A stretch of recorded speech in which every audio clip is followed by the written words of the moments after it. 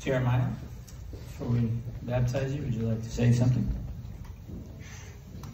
Yes, that the Lord is great, and He's really touched me and shown me that what I did was wrong, and He wanted me and I wanted me to change that.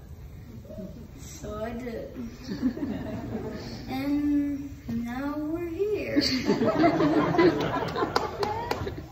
So Jeremiah, you've put your faith in Christ for forgiveness of sins, and today we bury the old Jeremiah, and you're raised to new life by baptism.